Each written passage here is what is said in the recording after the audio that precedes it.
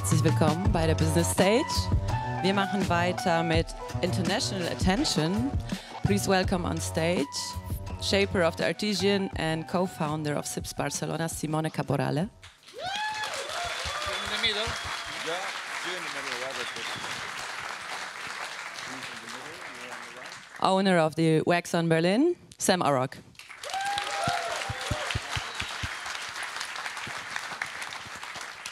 Und jetzt muss ich auf meinen schlauen Zettel schauen. Head of Prestige Sales and Advocacy für Bacardi, Martin Sorge.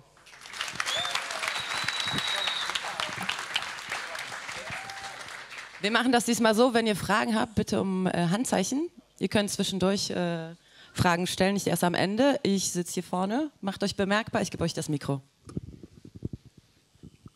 Perfect. First of all, this talk will be in English, obviously, so I hope every one of you is okay with that.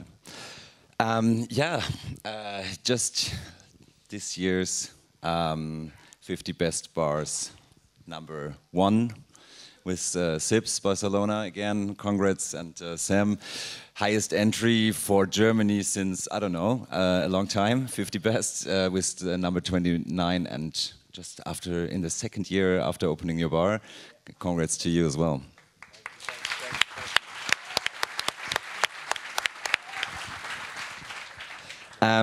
Just before we start talking about a little bit, maybe the elephant in the room, why are three white males sitting on a stage on a day which is under the topic of diversity? I think no one wants us to talk about that topic, and we won't. At least we won't be doing that regarding diversity of humans. We will talk about diversity in the industry, in the system of 50 Best, and yeah, that's our focus there.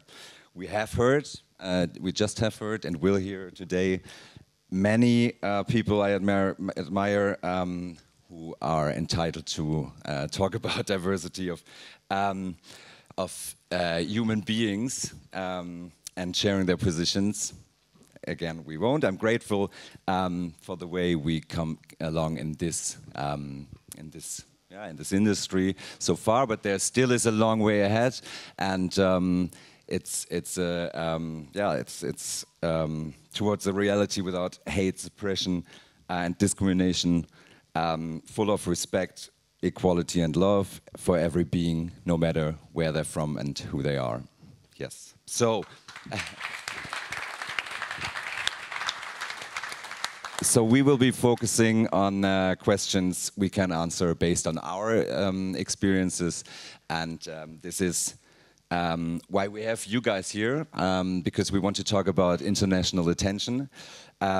How to get it, how to get there, how to shape a career towards the top, about the hurdles along the way, how the spotlight might have changed you, and then how to design a bar concept for success, and how to set up and build a winning team, and about mentorship, leadership within the team towards excellence.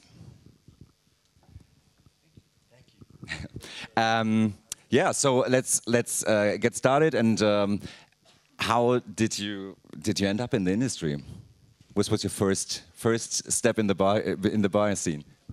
Yeah, I think maybe my first job in the bar was making like Jaeger bombs and things in Nottingham, where I'm from. I used to smash Jaeger bombs, and I used to make them. But then I guess it was really at Soho House. I started to work at Soho House. That's how I came to Germany, actually. I worked for Soho House in the UK, and then they sent me over to open the one in Berlin. And then I started to take it a little bit more seriously and get a little bit better. And and then eventually I worked for a guy called Matt Wiley in a high-end bar, and then it got really serious for me, and I had to take it a little bit more professionally. But that's how I got into it. Long time ago, that. And I started during the summer school break at the age of 15, and you must be 16 to be legally eligible to work in Italy. So the boss gave me a normal shirt, so I look like a guest and not a worker. but the average age of this bar club was like a 30 plus. So you will see a 16 years old boy pretending to be a guest. I was actually collecting the empty glasses from around the dance floor and so on. That's how it started, and I never looked back. All right, thank you. When was the first time you looked at it as a career? So, and what changed at that point? Then I pass to you. I remember I was working on the weekend from Easter time every year, and school was still open until June. And I was doing mechanic school for like a car engineer and workshops. And we were working on engines, and you know, the hands get dirty and the grease goes underneath the nails. So when I was going at the bar at the weekend, my nails were super dirty and I couldn't. So I started to wear gloves, latex gloves in the workshops. We're talking about the early 2000s, where teachers back then could still yell at you and eventually be nasty to you. I think it was good because you grew up with a bit more decency.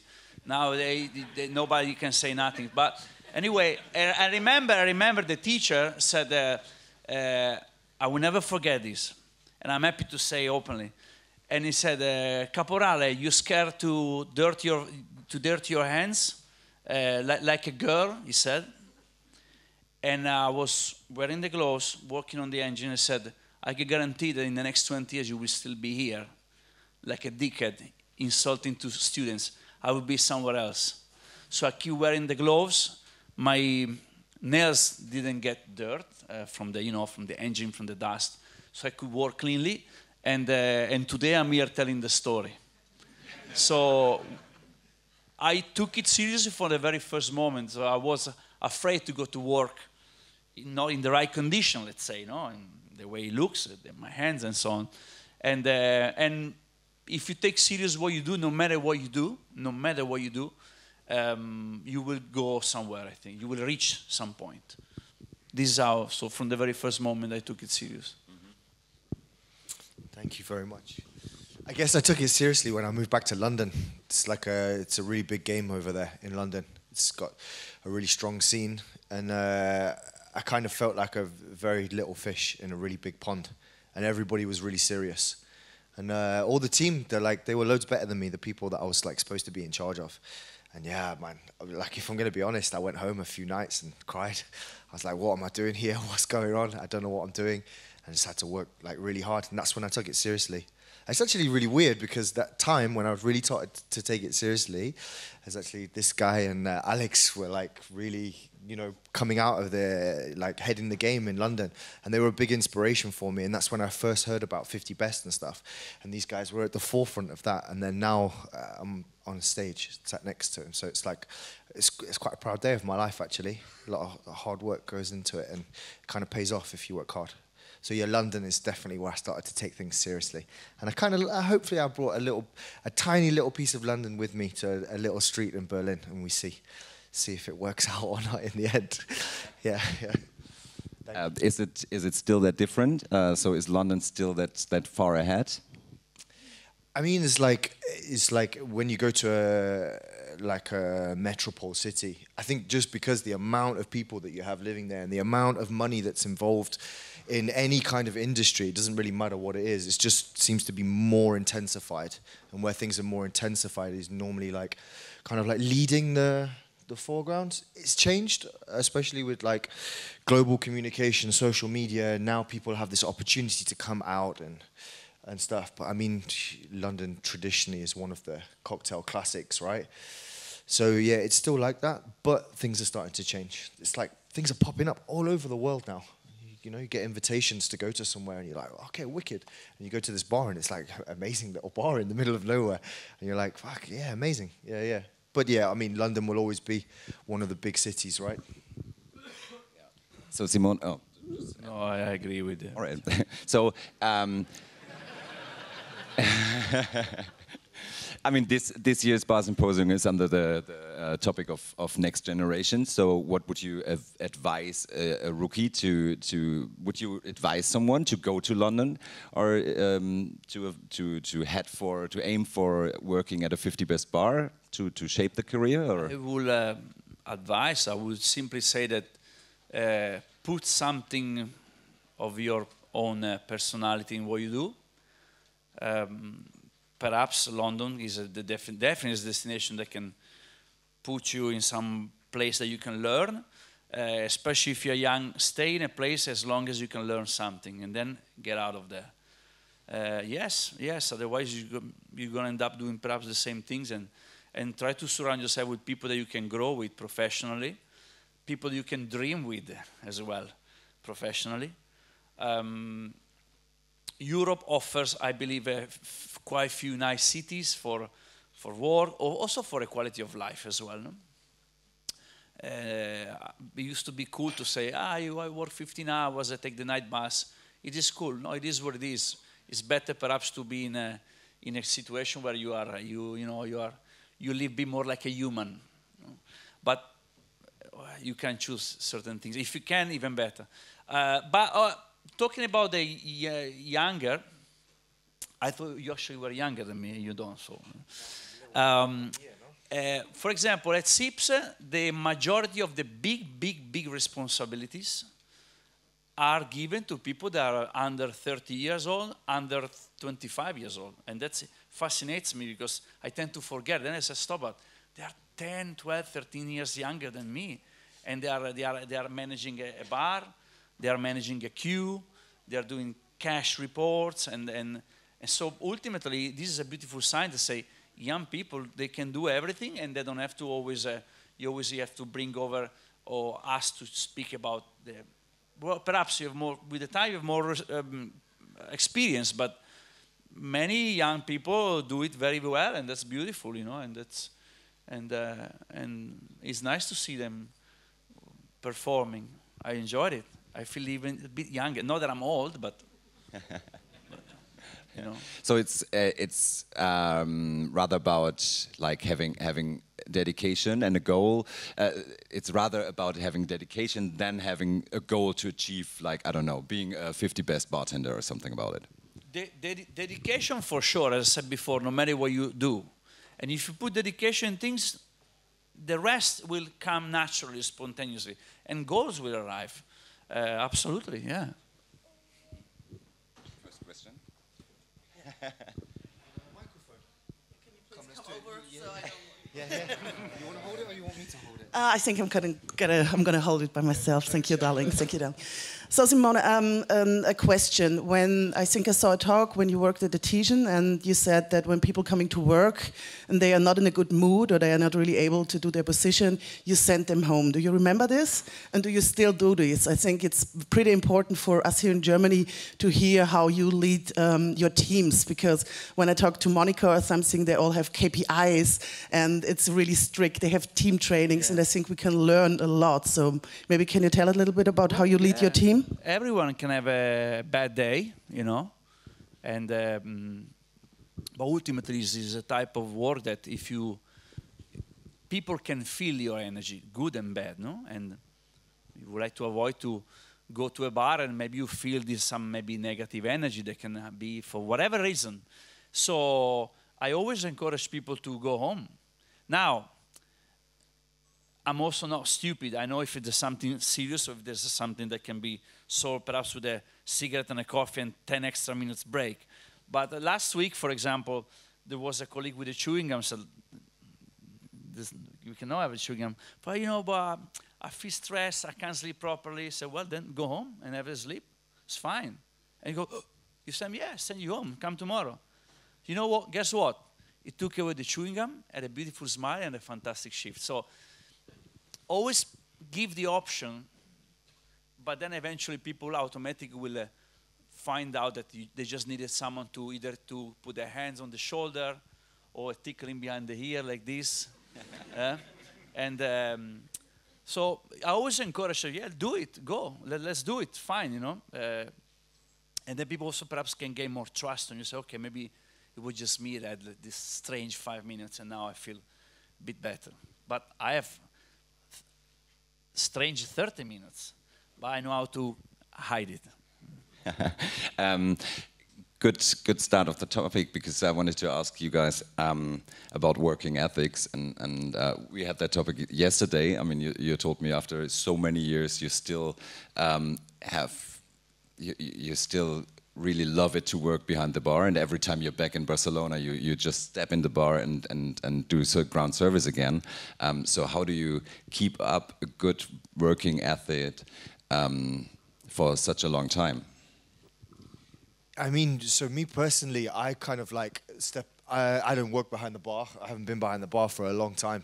I'm not that good. I'm not fast. I'm pretty slow. And the guys that that work at Wax, they're just like 10 times better than I am. So why have like an old man behind the bar, when you can have some like fresh talent? So I don't really do it behind the bar. I step in if I have to. I do some service, but I start to step away from the service side of things as well. Simply the guys that are like up and coming that work at Wax, they're just better than me.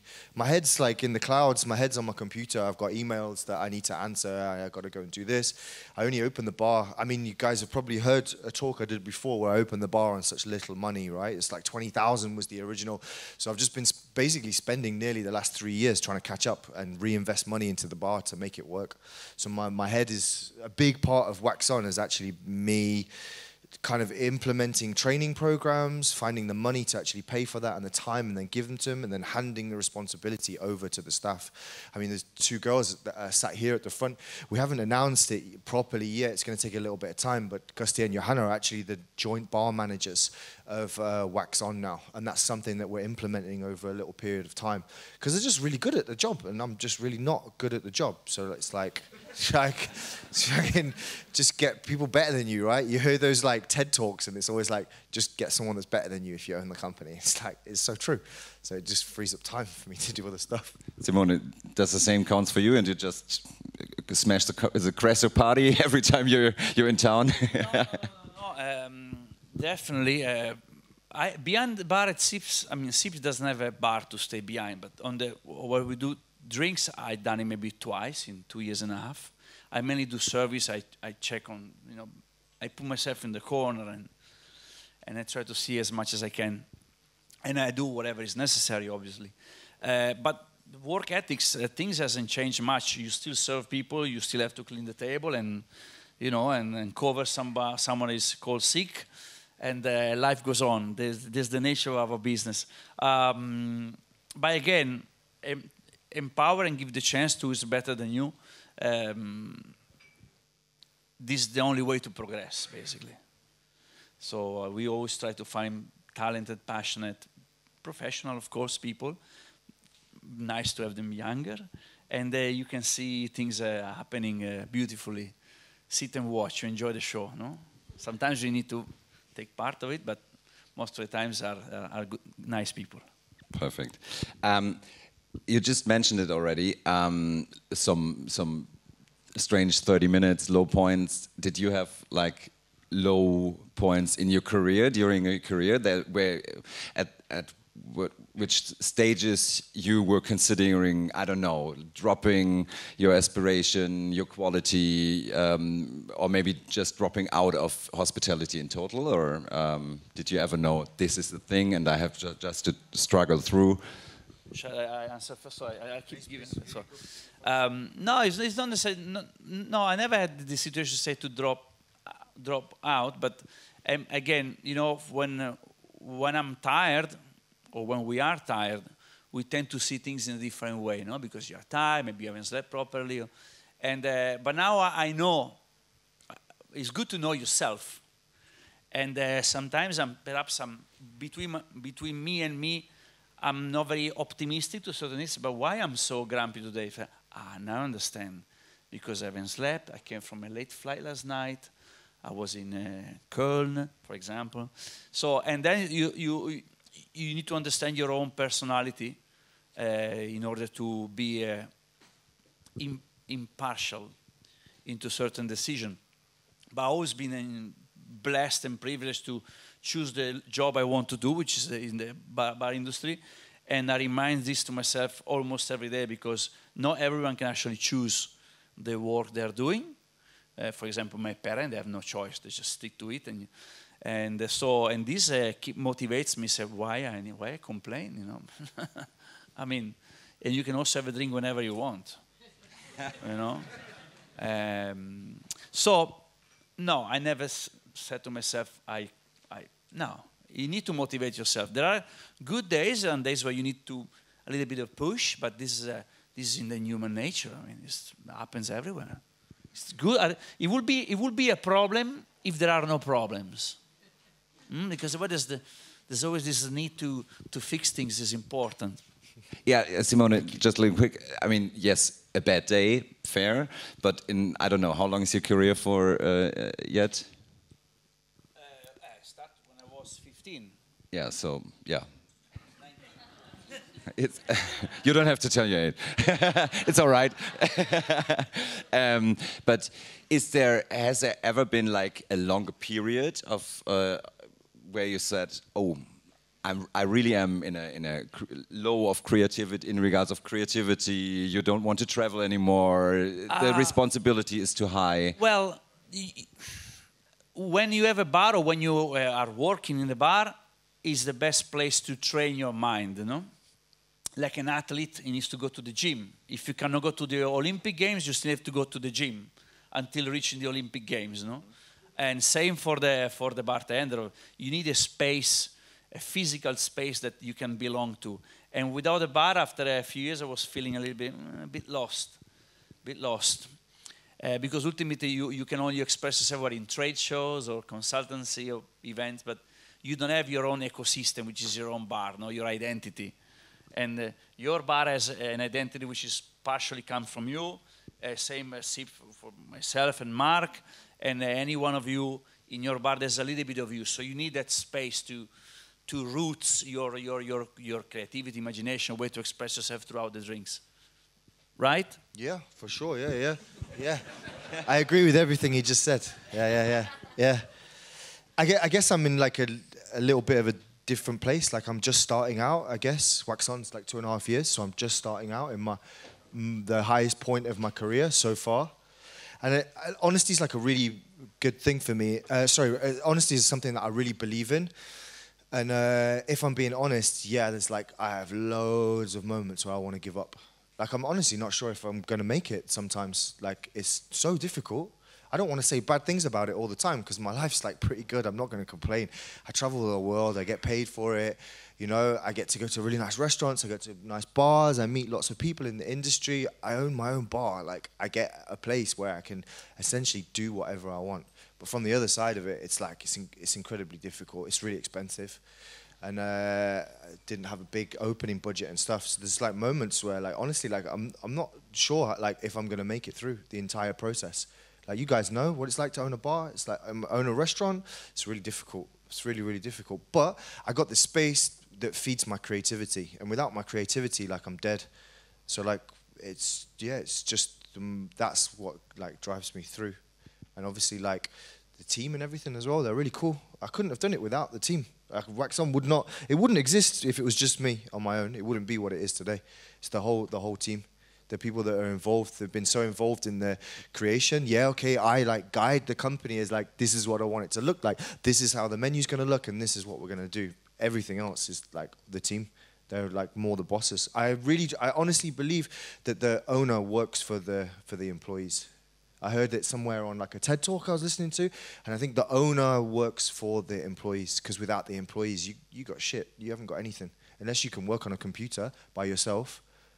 If you work in a job where you have other people, you have a team that work for you, you essentially work for them. And so I guess that's what motivates me to get through the days, the long days, the long days and short nights, because I got a baby as well.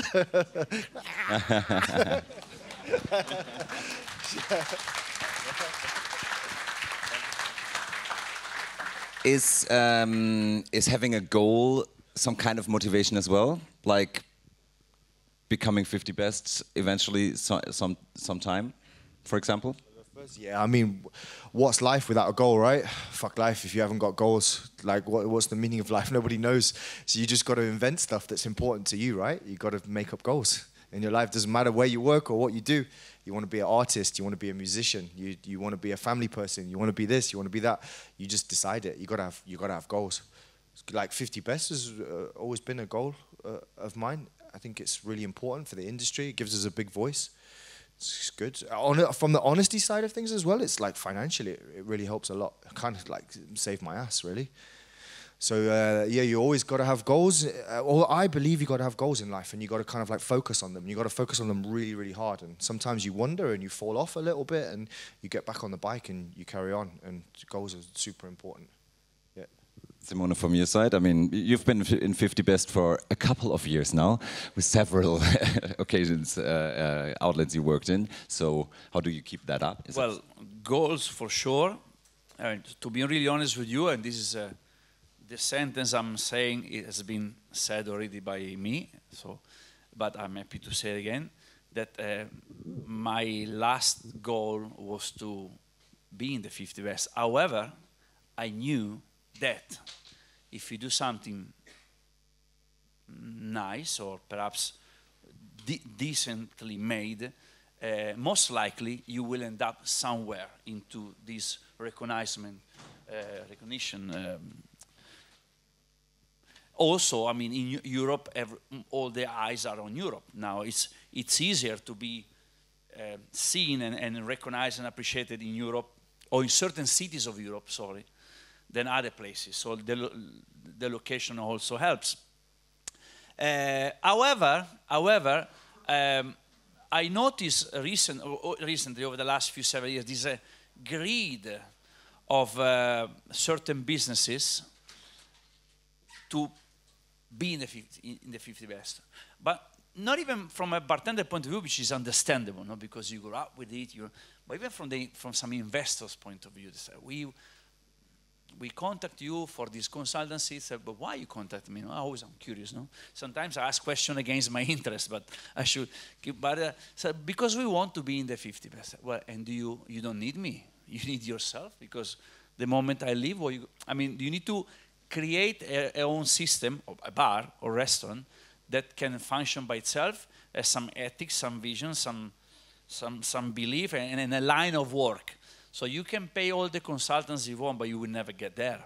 Or if you do, for 1 year, and then again you're out. So I don't think the goal is to be there. The goal is to be happy to do what you want, to express yourself at the bar in the best way you can. Try to be perhaps a little bit original. I mean, there's so many copy and paste nowadays. And then I believe that if you are genuine and if people can feel and perceive the reason why you do certain things, you will also end up in this recognition. 50 Best or the New Orleans, whatever, there's plenty. But that I don't think can be the main goal, or at least has never been for me. But each of us has a different goal, so who am I to judge? Do it if you want. I wish you all the best, basically, if you can get there or not. Yeah. Over here, hi. Hello, yep. Right in the center. I just wanted to ask the question, where are you guys personally drawing your creative energy from when you're surrounded by the responsibility for having a team, being responsible for every individual, and also by being surrounded by all this business stuff, like taking care of bills and making sure your bar is like profitable at the end? Can you repeat the question? Sorry. So the creativity, the responsibility, the team. Like where are you like drawing your creative energy from, and how do you make sure it don't get lost? Right. Well, yeah, absolutely. At the beginning it's difficult because you need to do everything by yourself, and then little by little, if the bar starts to perform a little bit better, you can start to delegate, also to hire an accountant and this and that. So at the beginning, you just need to put 300% of yourself. There's no other way. There's no other way. But that's beautiful, because it's very stressful, and you will never forget that time. And then sooner or later, you will say, do you remember when we were just 3 of us opening the bar, closing the bar, and now there's a few more of our colleagues. The tough times make you wiser, I think. And they make you more creative because there's no one else helping you, so you have to find a solution. And that's also creativity. It's not just making the drink, you know. But to be really honest with you, over the last few months, SIPs realized that being involved in this craze, sometimes you lose certain focus on find creative solutions. And that can be also dangerous for a creative part of the bar, not the business, but for a creative part of the bar. So sometimes it's good to question, or sometimes you should question constantly what you do and why you're doing it, if you can make it better. SIPs, over the last year, you know how many drinks has created that are truly, truly SIPs identity? Guess how many? 2. That's scary. It scared the hell out of me. But we only had this condition, so generally the bars that bang out a new menu every year. We create 2 drinks. But the previous effort that we put was so intense that it still looks very new. And with this, then I pass the microphone to Sam. If you want to do something that lasts in time, so it's always there, that things needs to dream. So things that last are the things that dream, you know, almost like a utopia. You dream about something so absurd, that if you manage to do it, it will last for a long, long, long time. Thank you. Yeah, good question. No? I always like, we have time or? Yeah, I'll make it quick. Like creativity, like I'm a dreamer. I always have been. I used to get bullied when I was younger, like by adults and by other children about being a dreamer. People used to give me a fucking hard time about it. But then the older I got, like the more I like myself, and then I kind of like learned stuff about me as a person and what I need. So I always find I make up time in my schedule to like dream, whether it be like walking and that kind of stuff, so, because it's healthy for me and I understand what's healthy for my mental health needs. And so I kind of like focus on that, but I also have to move my creativity around. The business needs, so now we're talking about the money side of the business, is that I simply don't have the time to sit down and make new menus anymore. So within the company, you guys all know Damien. Damien's taken, in the last, say, 3 months or 6 months, Damien's taken the lead role on the cocktail creation. And now with the new staff training program, Damien and the team are doing the creativity on the menu while I'm to the side. So I have to move my creativity. So at the moment, like I'm designing a new website. I did a workspace in the cellar. We have a new bar station coming on. So I just have to be creative, but it doesn't necessarily matter where that creation is. It's however you want to do it. Creativity it's an art form, isn't it? And it shouldn't be combined. It doesn't have to be combined with anything else. You can do it wherever you want to. We have not a lot of time, so I'm just going to leave it there, okay? So you guys are one of the best bartenders and idols in the industry. And I've been to a couple of bars in the 50 best bars, and it seems that, of course, you're dedicated, have a big vision, but how much of the 50 best bars is also bartending?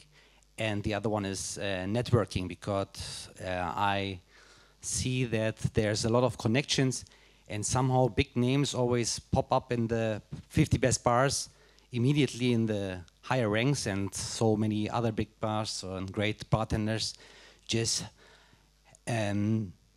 people don't see them. So what is actually the organization behind it?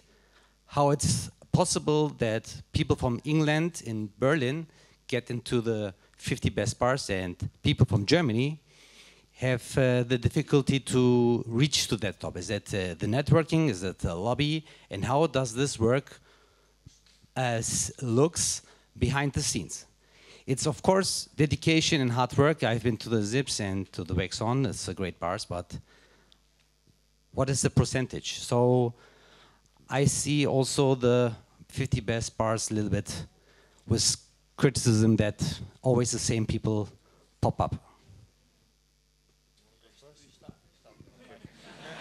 Yeah, thanks. Yeah, okay.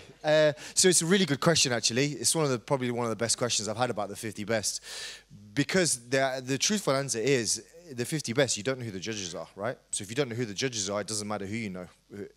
So, but also from the same point of it, we come back to that same old saying. It's like, it's not what you know, it's who you know, and that works in every single industry, no matter what it is, right? It's always like human connection is part of society.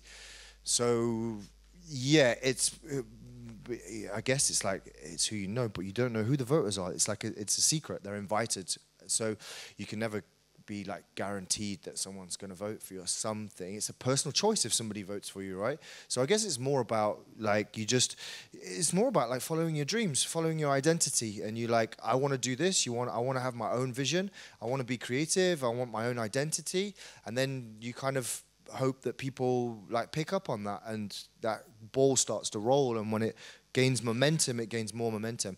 Also, we go back to the question. You go back to London. Man, it's a mecca of like many different cultures, not just cocktails. Like you look at the music scene, look at the art scene, look at the fashion scene. It's one of the 3 big metropoles on the planet, I would say, right? You got you got Tokyo, you got London, and you got New York. And that's like, more things are going to happen in those areas than other things, I guess.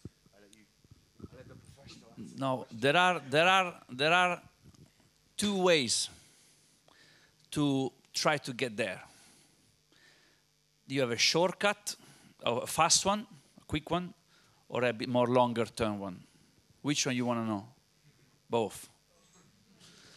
The short one is what you just mentioned, being enough good with the mediatic resources, requires skills, require resources, money, and not everyone has it. Some bars do, some bars don't. So you can get the attention very quick. But ultimately, once you get the attention, then people start to see what you got on the plate, what you do, what you're actually doing in the physical sense of your bar. Pause. Let's move now to the second option. Long term, you do what you gotta do at your bar, believe in what you do, with your own identity.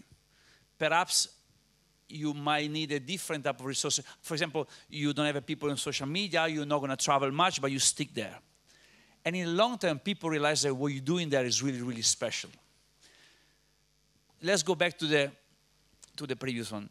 The moment you're able to be seen and being around and or invite people over or travel a lot representing your bar, people get to see you. Great. More people will see you because you've been everywhere.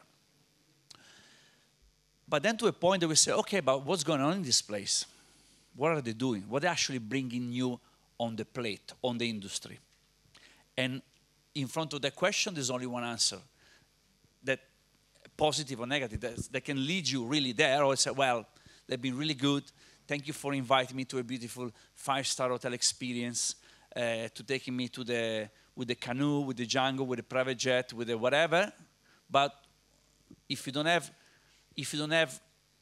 a freezer behind your bar, for example, what do you want from my life, So the first year, SIPS opened in June, and 2021, and the award were on December because of the COVID. The next year, SIPS did only 1 guest shift outside and never received a guest shift. So basically, we didn't promote nothing outside. We only did one thing, run the bar. What one thing is the main things, basically.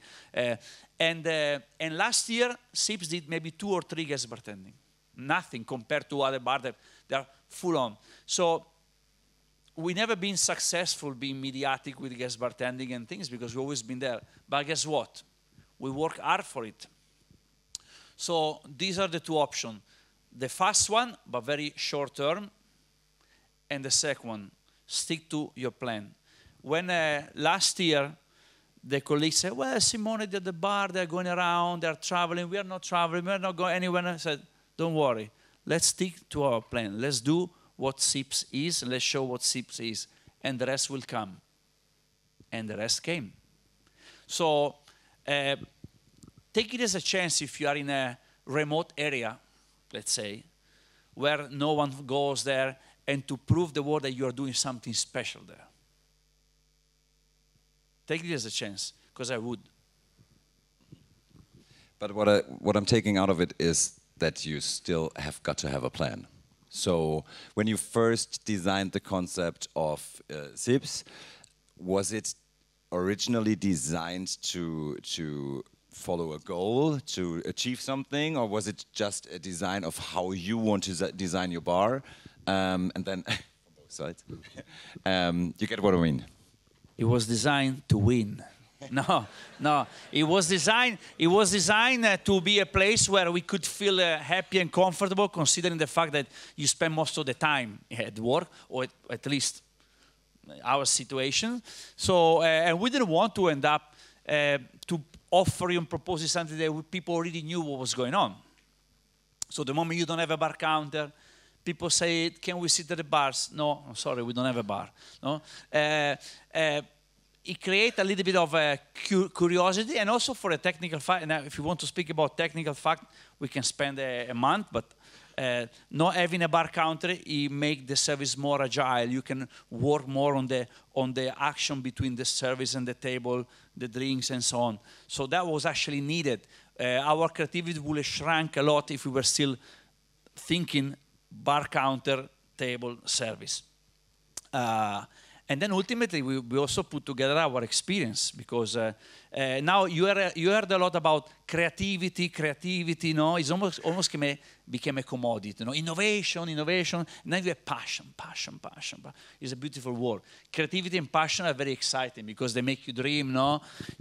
But then there's the experience. I'll do you an example. Who is flying out tonight? Who's taking a flight tonight? Tomorrow, maybe. Somebody came by plane? You, great. So imagine you tomorrow, or the next time you sit on a plane, okay? Sit on a plane, you put the seatbelt, close the door, and then the cabin crew announce we're about to take off. Today we are flying to whatever, your city, and the pilot we have, his name is Martin, is very passionate about very passionate, but he has no experience. What are you going to do? You remove the seat and you get the fuck out of the plane, right? So what does it mean that there must be a pilot named Martin in the world? So what does it mean that passion, creativity, innovation? Yeah, but then ultimately you need experience. And that is can be gathered with the time. And it takes time, and you need to, and people say, and with this I finish, SIPS open and after 2 years and a half, well, but SIPS is 2 years and a half old, but our experience, it takes as a lot of years. So that what's matter, SIPS perhaps was born 20 years ago, and we didn't know. It was perhaps inside of us. You name your own bar is the same situation. It started way before it happened, and you need to treasure that. And if you, I don't know, there are probably a couple of people in the audience considering opening up their own bar. What steps you need to, I don't know, follow if you want to open up a bar? Is it the red storyline you need to have first in your head? Like, okay, this is the center, like no counter, or how do you build the idea around a new bar? Yeah, I mean, I think I was talking to somebody last night. I can't remember who it was. Maybe they're in the room now. But I was like, figuring out what kind of person you are. Are you a person that plans and then executes the plan? Or are you a person that just like does it and finds out, see what happens? And I'm definitely a just do it and see what happens kind of guy. Like every single time. So I guess with my opening, it was a bit like, okay, I know I need to have a bar because I got to serve drinks. I know I need tables and stuff. And then the rest is kind of like, just build it as you go along. Like fuck around and find out kind of scenario. But I guess that's in my personality, right? Simone, is that differently for you? Beside having an idea of what you want to do at the bar, the concept, the offer, it's numbers, the location, and design the overall scenario of what's going to happen if tomorrow things go wrong. and we learn from the COVID, you know. So you do 5 years plan on the P&L, yeah, but you don't know what's going to happen next week, basically. So always have a plan B, a plan C. I know this is not so enthusiastic like thinking about the cocktail menu and the drinks, but numbers. Now, you can have a lot of money, less money. It's a beautiful example of Waxon that you said you opened with a very reduced budget. So money not necessarily is the location, and also to find a good dialogue with the landlord as well. People you can have a dialogue if something goes wrong. And what part does building a team has to play in there? I mean, do you have like a profile of a type of bartender you're searching for when you open a bar, or does it just build up as well? Luke is coming now. I will let this bartender one day coming in the bar. Mr. Schumans!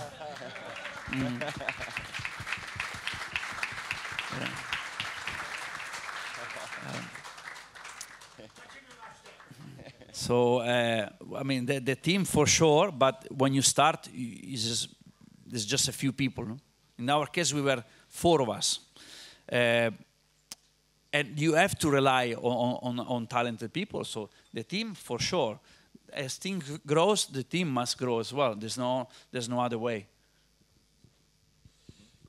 How's it for you? I mean, like, team, always team. You got to train your team, you got to support the team, you got to build the team. I got a really good example. I came here for the first time 3 years ago, and Johanna was working here. And she's from here, and I saw her behind the bar, and I was like, I want to employ her. Like, I really want to employ her. And I had it in my head. And I never left it. And when I had the money, obviously, like, the more money I get in the bar, the more people I employ, right? So I can do less and have some fucking time off, chill out a little bit. Yeah, every time I get it, and I've got someone in my mind who I want to employ straight away. I always know who I want to employ.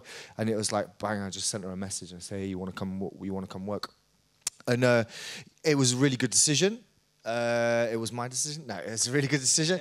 And yeah, she was like there like 3 months, and now she's the bar manager and stuff like that. Team's really important. You can't do it without a team. It'd be cool to own a bar with just like 5 seats, and I'm like the one person. I don't know if anyone would come to that. I'm not sure how successful that would be. But yeah, I mean, that's not the reality, is it? Team. Always train your team. And talking decision-making, business-wise, menu-wise, do you involve the team, or are you more a one-man show? I'm stepping out of it. I'm stepping out of it completely. I hand more and more stuff over every single week. I hand more and more stuff over to the team. And I really have to fight my inner demons to try and not get involved. I'm not very good at it, but I am getting better, hopefully. I'm getting better. Yeah, but I hand more and more stuff over all the time. Just like what we said before, it's like fucking, if people are better than you, just let them do it, man. Just step out the way. Let your ego not be driving your decisions. Step out the way and just bang, get on with it. How's it for you?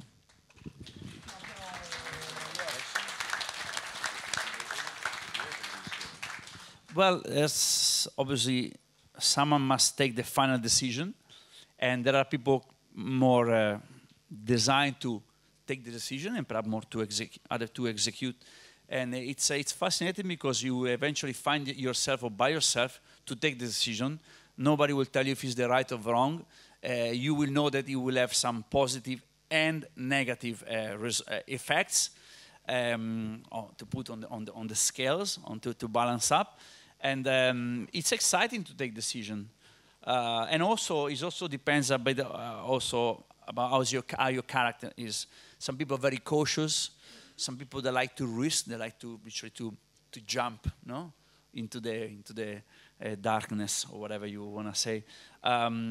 It's exciting, and as long as you have a little bit of a backup energy in case to fix if something goes wrong, sometimes you learn a lot by making mistakes, and I mean you do, not sometimes over. Try to avoid to do so, but it's exciting to be able to take decision. But do you also have this sense of responsibility as well because of the rest of the colleague? Talking about responsibility, when you mentioned before about with the question is to pay the salary, pay the rent and the supplier, because if you have a 2 weeks delay on paying the supplier, you say, listen, can you give me a hand? They might wait, but you cannot pay 2 weeks delay the salaries to the colleagues because they have a rent to pay. So salaries first, and then you can negotiate a little bit rent and supplies if something goes wrong. But especially the rent, they have a deposit. But the team members is the first priority of the business. The first priority. So there might be some rookies, young bartenders in the audience want to come over working for you guys. What do they have to bring with you? And more importantly, maybe what can you offer them when they want to learn for their career? Well, first, no one is working for SIPS or working for Simone. They work with SIPS or with Simone, which is a bit different. And but I would like to that's what I want to say. Working for is really you're with, you are next. We do things together. Well, you need to be eligible to work in Spain to start with, and we will give you, as long as you are happy to. You are happy to feel, and you gotta be. We look for kind of a humble people that can at least learn how to listen. They know how to listen, and then each of them they will put something personal and special in the middle. That's beautiful. But we went through so many people in the interviews, and the selection was a bit high, to be honest with you. And there are many people that are very charismatic, that's nice. But then when it comes to the professional things, it can be maybe something that they don't fit in the identity of the space. And we look for people. And the word personal people sometimes is very rare to find because there is lots of ego, lots of, the Instagram, this and that. So it's I can proudly say that the team is made by young, very special, very different, very funny as well because they have a beautiful sense of humor. And please write me, contact me on Instagram if you want, and I will be sharing information if you are looking for stuff. And we will take care of you like our kids. Mark and I, we don't have kids. And we are very excited to be surrounded ourselves with younger colleagues. Do we have enough time? Yeah. I'll be really quick because I think we're running out of time. I got another really good example. I'm quite lucky to have these two in the room today, actually. Guste came into the bar, and I wasn't working that night. Jo was working, and she learned all of the menu and she learned all of the position numbers in the whole bar. And one of the guys who was working made a mistake and took the drink to the wrong table. And then Guste, she was a guest at the bar, and she was just like, "You took the drink to the wrong table. You need to move it to that table over there." And then basically Jo called me and he was like, "I found this girl, we should give her a job." And she got a job. And I was like, yeah, fucking A. So it's like, if you want a job in a really good bar, like just go there and just like learn the shit, man. Like don't expect everything to be given to you. Like show some initiative, right, and learn some stuff because you stand out, right? You stand out when you like take initiative and stuff like that. And then in terms of like what the people get if they come to Wax On, like educating the team has always been like it's a focal point of mine. It always has been in my career. I kind of got, I worked at some places that, let's just say that it wasn't very balanced. It wasn't very fair. And we'll leave it there. And so it's always been really important for me. And I could like opening Wax, like I couldn't afford it for so long. Like I just didn't have the money because it's so costly to like try and train people. And I finally got to the place where I have enough money and I've built this kind of like room where we can do the training and the research and development. And I've freed up enough time for Damien to be able to dedicate 1 or 2 days every single week to training. And it's taken me 2 years to get there. It was such a hard like thing to do, but finally we're there and it's just starting now. And it's really important to me that the team get trained, so I can do less and take more time off. Hey, said it again. Yeah, that's it. I'll leave it there because we're running out of time, I guess. Okay, so thank you for your insights. Any open questions in the room? Hi. First of all, I'm really honored to be here. You probably get this question a lot, but what would you recommend, like the main recommendation for a young bartender with goals of opening his own bar? What I would say, don't rush it. Don't rush it. Yeah. Find place that can fulfill your experience, your expectation. Do it when you feel ready. Perhaps many bartenders dream about one day to have their bar. Yes. From my own experience, I would say don't rush it. Don't give yourself 2 years time and open your place. No, try to, as long as you learn, as long as you're satisfied, the time doesn't matter. Just don't rush it. That's what I would say. So don't do it when you're young. Wait a little bit. Yes, exactly. I am one of your bartenders, student actually, from Esmeralda. Yes. Yeah, we had like I was in EBS Berlin last year. She's a really good bartender. Yes, I know. And she's in a competition, right? Yes. She's But is this a question or let's? Yeah.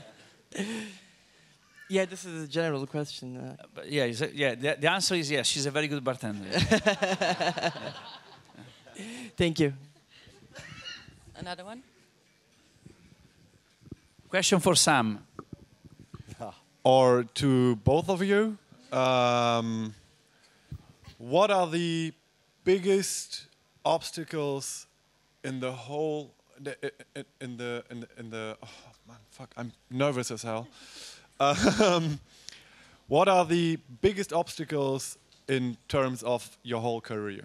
What you say are the toughest things to deal with since you came where you are now? I guess personally for me, I can't speak for other people and how it is in the industry, but personally for me is managing stress. Managing stress, and I manage stress by being organized, getting your finances straight and stuff like that. But I find that when I'm more stressed, I make more bad decisions because I'm trying to do too many things at once. So I have to manage my stress levels and focus.